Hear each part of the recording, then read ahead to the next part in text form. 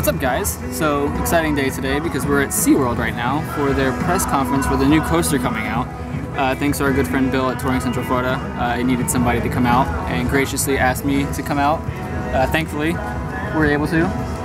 And I'm excited because there's a bunch of like stuff for like the craft beer festival here as well that we get to try. And plus we get to see first information on the new coaster coming to SeaWorld, which seems to be very, very interesting, so to speak. So let's check it out and see what happens. Some of the food items for the craft beer festival here at SeaWorld that we get to try as well. These waffles, look at the size of these things, this is awesome. And it comes with maple syrup, some butter, strawberries. I believe that's yeah, whipped cream. Oh my god, look how amazing this looks. This is our first treat that we're digging into of the morning. This is a Belgian pecan waffle. It's got raspberries up here. There are blueberries, strawberries, whipped cream, pecan, maple syrup, all topped onto this delicious waffle. It is so good. We are just hanging out here, eating our little breakfast, waiting for the conference to start.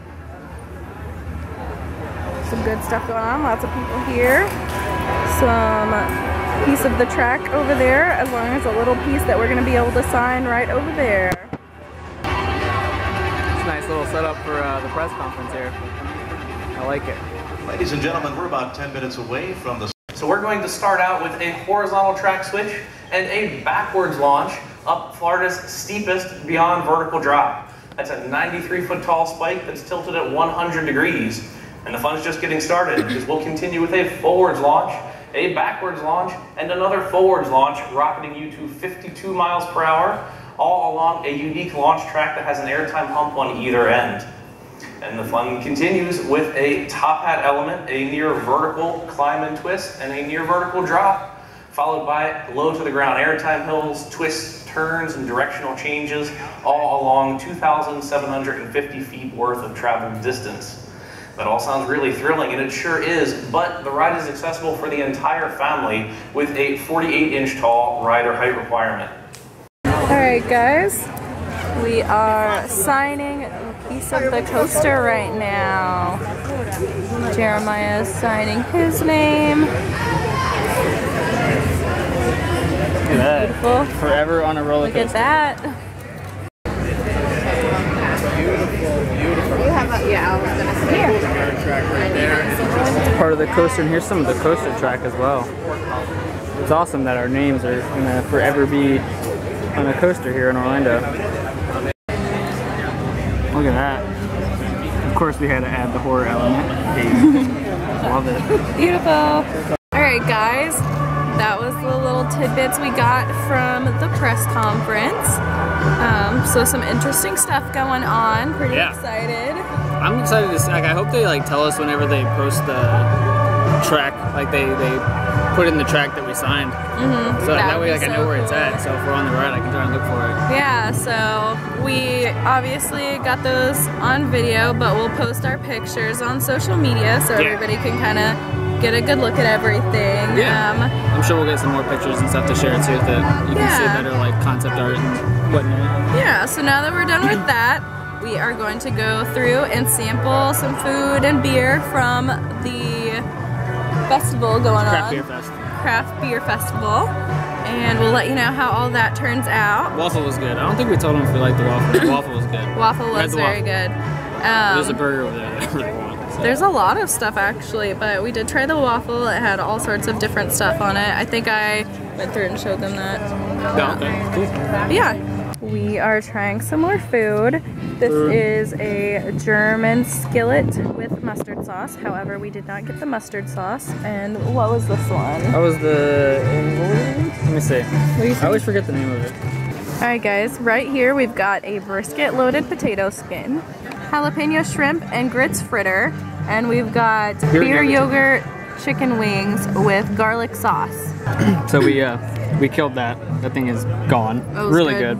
Enjoyed that. We also got some beer, which I forgot the names of them, but as probably you guys know, most of it, or we're not really beer drinkers for the most part, but this one's actually pretty good. That one is not. This one's got a good beginning, an okay middle. Yeah. And then like the aftertaste is not pleasant, but it's not bad. It's definitely. It finishes with a punch in the face. But this one. This one punches you in the face 3 times, beginning, middle, and end. Yeah. Not a fan of dark beer, but this is pretty good at least. We're expanding our palates. Yeah, we're about to go dig into these. This wing, this beer and yogurt wing, which is a very interesting combination, and then this thing, which I forgot what it was, but it's got jalapenos in it, which I love spicy food, so. Alright, the wing was absolutely fantastic. Neither of us was really a fan of the fritter. Yeah. It might just be because it's so hot outside that the spice is, I don't know. I also don't like the key lime mustard because I'm not a fan of like mustard or anything. Yeah, he doesn't like mustard, but... Aside from that, it was good. It wasn't like spicy like it, you know, jalapenos are supposed to be really spicy, so it wasn't like super, they're very small, like little bits of jalapeno, but it's something wing that was amazing. Yeah, the wing was always going to be good, but I want that. This maybe we would like another time. Like I would come back just for that wing. Yeah, that wing was amazing. Alright, for our last tasting is barbecue Bucktown shrimp. It is shrimp on garlic bread. Alright, amazing. Let's get in there. Alright, so we're done with our day at SeaWorld. Decided to go to the park afterwards. Saw some cool attractions, Yeah. rode a couple rides, all the good stuff. Tons of fun. Hope you guys enjoyed the video, all the announcements, some pretty cool announcements from SeaWorld, as well as Busch Gardens for Gwazi. We'll probably take a trip during Hollow Stream to show you guys what the new icon for Gwazi is, or the new logo, the new name, which is Iron Gwazi. And it pretty looks cool. pretty cool, so. Yeah. So, yeah, thanks Bill for letting us come out. Appreciate it. If you ever need someone to come out for you guys again, let us know. Really do appreciate it. It's awesome. Tons of fun. So hopefully you guys enjoyed the video. And until next time, guys. Stay spooky.